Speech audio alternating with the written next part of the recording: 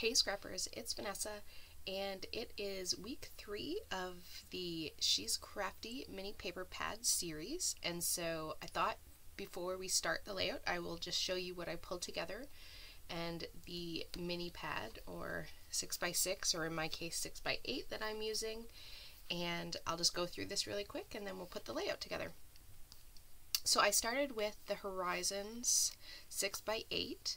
And I just went ahead, and I've done some of the prep work before so that the process video won't take forever. And so these are where all my pattern papers are going to come from. And so I went through and I chose all of these different patterns to use for those little squares that you will see in the sketch that I will post, and it will show with the layout as we create it. So I'm using these papers for all of those little squares, as well as I pulled these two pieces here. I'm going to map my photo with those. And then these two pattern papers, I fussy cut some of the butterflies or moths off this, as well as took a few of these cut aparts for the page. So those things I did prep beforehand, and so I wanted to show you that. So here are the little squares. I've pulled some florals. This I fussy cut off of that cut apart sheet. So here are some florals. There's some of those fussy cut little moths and butterflies. I pulled some washi, or yeah, I think it's kind of like washi tape. This was another from that cut apart sheet. I have some wood veneer butterflies and flowers. I pulled some really fun sequins. Those will be my enamel dots for this page. Get this out of the way. I have this photo of my daughter, and that's what I will be scrapping. So again, more of the... I have these puffy stickers from Dear Lizzie. I have two stamps that I think I'm going to use on this page. This one here is a Prima stamp, and then I have this one here from the Ton. I have two shimmers. Ooh, I'm dropping things. I have an Inklings in Plum Crazy and Creamies in Purple Rain. So I'm going for sort of the purpley side. We'll see if I pull anything else as we create the layout. I have these stickers from Happy Hooray, and I think these went with an Amy Tan collection, so I have these. I have the Horizon sticker sheet. I have a Dear Lizzie sticker sheet, and I'm not sure what collection this was from, but I think this was from like last summer's collection, probably, but again, not sure. I also have these stickers from Other Half. They were called Other Half, so I'm going to be using those. I have another strip of washi tape. This is from Jelly Bean Soup, I believe, and I may cut these apart to use on the layout. I have these alpha stickers that I printed on sticker paper. These are from Nicole Jones. So I have these to help complete my title. I have a piece of Basil White Marshmallow cardstock and a piece of purple cardstock. Now I know for the class that she wants us to just choose one 12x12, but because I frame my layouts with a piece of cardstock typically, I always pick two, because really I don't really count this background one because you really only see about that much of it once I have framed my layout. So I count this one, so it's usually this, whether it's a solid or a pattern paper. So this is what I'm going to play with, and now I'm going to start the process video, speed everything up, show you the sketch, and we will put this layout together. So I will catch you in just a minute. Okay guys, the first thing we are going to do is create our background for this one. So we're going to do a little bit of the packaging technique with these shimmers. I did go ahead and add a pink, I think it was Bubblegum Blast or something along that line. So I'm going to go ahead and use the packaging technique and combine these three colors together in sort of the diagonal design on this white cardstock, and they have sort of a splatter design on the layout, except it's going in the sort of opposite diagonal direction. So I'm still kind of keeping with the sketch. This whole layout stays pretty close to that sketch, so I don't veer too far off of it. So here you see I've just put down my first color, and then I'm taking this slightly darker purple color, and then I'm going to come in with some of the pink. Very simple technique. This is the marshmallow cardstock, so it can take a bit more water, even though I'm not using a ton of water, so it doesn't really warp all that much because it is a thicker cardstock. And I did not gesso the background, so I'm definitely not getting the color being able to move around a whole lot. It is, you know, soaking into the paper.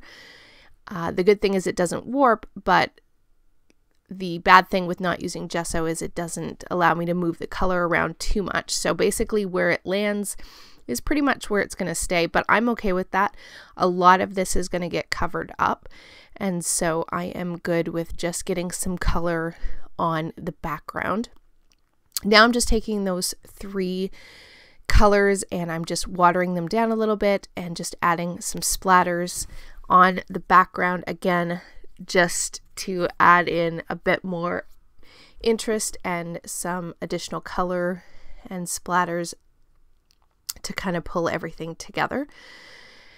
The next thing I want to do here is let that go ahead and dry. So I did shut the camera off and step away till it dried because I was not completely finished with the background. This is where the stamps are going to come out. And I'm going to take this Prima Text stamp and I'm going to stamp it and then stamp it again without re-inking. I'm going to do that a couple of times all the way down the line that I have the mixed media on. And so I'm keeping to sort of that diagonal, but I'm kind of going, you know, on the two outsides too. So it kind of, it's not going to be the whole page, but I'm definitely bringing it out through the sides so that it'll be seen on the background. Now the other thing I'm going to do is take this stamp from the ton, and on it had all these little tiny circles, and so I just grouped, there's 3 stamps in total here, and I just grouped them on my block, and I'm just going to go ahead here and stamp just some random little spots, turning the stamp so that the circles are in different orientations, and I'm just going to stamp that down the diagonal. And then I take the very smallest little set of 3 tiny dots, and I'm just going to dot that around. So again, I'm just adding some layer upon layer to the background, so it gives it a whole lot of interest, and I love the way that this turns out. That was, I believe, the Sangria Catherine Pooler ink that I was using. I think you saw that at the beginning. So now my background is finally done, and I'm going to go ahead here and take the pattern papers that I showed at the beginning of the video, and I'm going to first start by layering up those 2 pieces that I pulled to map my photo, and then I think about putting in this green, but I believe I take it out. I don't think that stays. So next thing that I'm going to do for the layout, and this is of course in keeping with the sketch, are all of the squares. And so here is where at first I'm thinking I'm going to flip it and have my squares going the opposite direction. So instead of going vertically, they're going to go horizontal. And this is how I think it's going to go with all of these different patterns.